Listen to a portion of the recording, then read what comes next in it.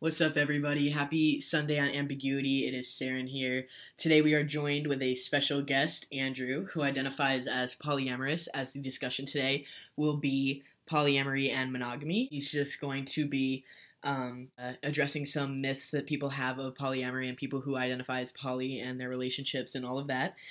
So, Andrew, would you care to introduce yourself? Hey everybody, my name is Andrew. I'm a 21-year-old trans guy, and I'm here this week on Ambiguity with Saren to talk about polyamory. So, what's up, Saren? I'm glad you contacted me for this. I'm really excited to share whatever insight I can offer.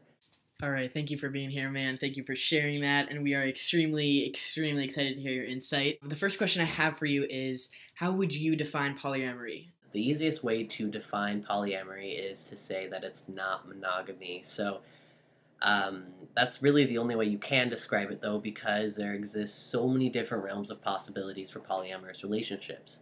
And most people look at polyamorous relationships as open relationships or as relationships that aren't very serious or as just not as what they are. And so, from what you've said, it seems like there are so many different ways of identifying as poly and going about your relationships. So, what does it mean to be poly to you, and how do you go about your relationships, and what does that look like? What that means is that I am engaged to my fiance Han, and they're an incredible partner, and I love them to death. But we still have partners outside of our relationship, and some people will say like, "Hey, why are you getting married if you're just gonna date other people?"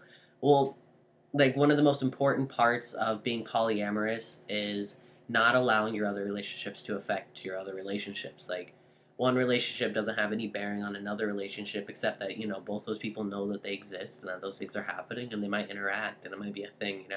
So my engagement to Han has no bearing on outside relationships. Like it doesn't affect if I date someone else, and me dating somebody else doesn't affect my marriage. It's all connected, but it's also completely independent and standing on its own. From my experiences of talking to people, I've gotten the feeling that people have this perception that being polyamorous is easy and like you get to, just mess around with whoever and nobody cares. And so I'm curious as to what you think about that in terms of like polyamorous being easier than monogamous relationships. Just because I feel it's complete joy for my partner to be with somebody else and to be happy with somebody else and to be experiencing somebody else and have all those romantic things doesn't mean that it's completely easy. Like there is a lot of struggle in polyamory because we are raised in monogamous society, and our society dictates that we need to be in monogamous relationships or else those relationships aren't as valuable, and we live in a very patriarchal society. So AFAB people are have to grow up feeling a sense of shame for having multiple partners, and just all sorts of stuff. Like our society is completely dominated by monogamy, to the point where people assume immediately when you say you're polyamorous that you're just sleeping around with a bunch of other people, which totally could be a relationship, but that's not every single relationship style. So it's clear that there are a lot of misconceptions that people have of people who are poly and their relationships. So what are some questions that you're frequently asked, and they may be invasive or not? Just what are you asked a lot about your relationships? People always ask about jealousy and how one partner can deal with another partner flirting with other people openly, or um, just that kind of stuff. And there's this word, it's compersion, and it's basically the opposite of jealousy, but it's where you find complete joy. Like you find, okay, my fiance has a boyfriend, and their boyfriend's name is Sav, and Sav is so cute and hunky and wonderful.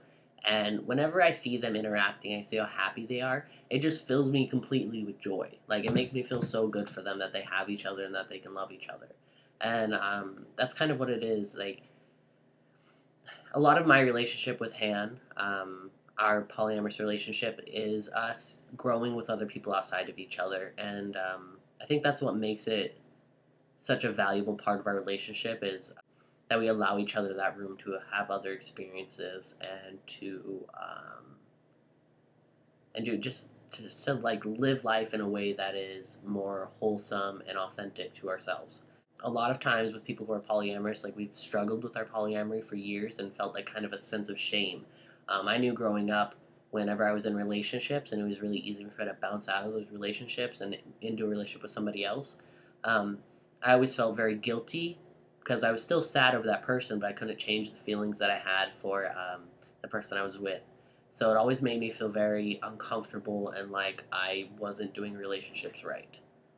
All right, thank you so much for joining us, Andrew. It was a pleasure to have you, and we hope to have you back sometime soon. And I think it's great to just have somebody who identifies as poly speaking to this subject. So again, thank you very much. It was an honor to have you. I hope I touched on every single point. This is my first time ever really speaking about this so openly, so it was a really good experience for me to be able to talk about it.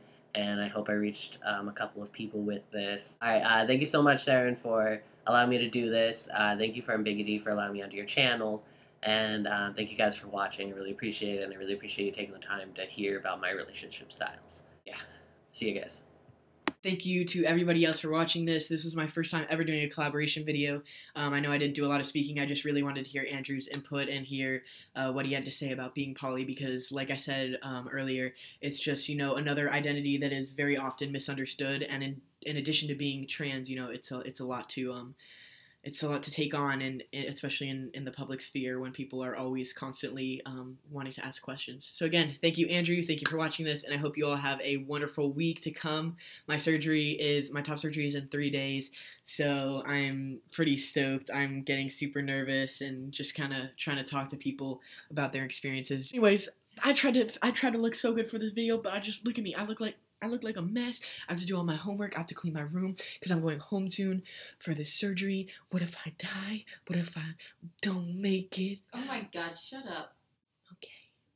Thank you all. This was a great time. Andrew's phenomenal. He's fucking awesome. I'll put his links below. I'm sure you've already seen him or you'll recognize his face. He's very well known, especially on social media and the Tumblr community because he is an inspiration. So thank you all for watching. I'll put everything below. I probably forgot to mention some stuff. I'll put everything below because that's just how it works with Saren. It's just, okay. Take care. I love y'all.